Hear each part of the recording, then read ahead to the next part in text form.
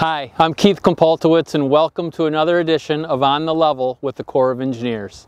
Today I'm standing on the shores of Lake Superior, the largest of the Great Lakes and the largest body of fresh water in the world.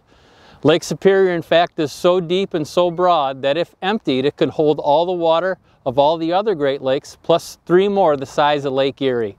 Today's On the Level video will take us through the 6-month forecast for Lake Superior, the rest of the Great Lakes, and Lake St. Clair. Driven by snowmelt and increased rainfall, all of the Great Lakes have now entered their period of seasonal rise, and Lake Superior's forecast shows a steady rise through August or September. Lake Superior is currently very near its long-term average and is forecast to remain near average or even slightly below average over the next 6 months.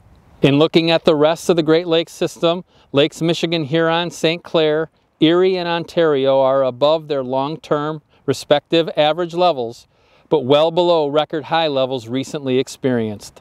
Summer peak levels on all the lakes will depend on the amount of precipitation and runoff over the next few months. For the Corps of Engineers, I'm Keith Kompoltowicz, and thank you for viewing this edition of On the Level. Be sure to check out our website and find us on social media for more Great Lakes information.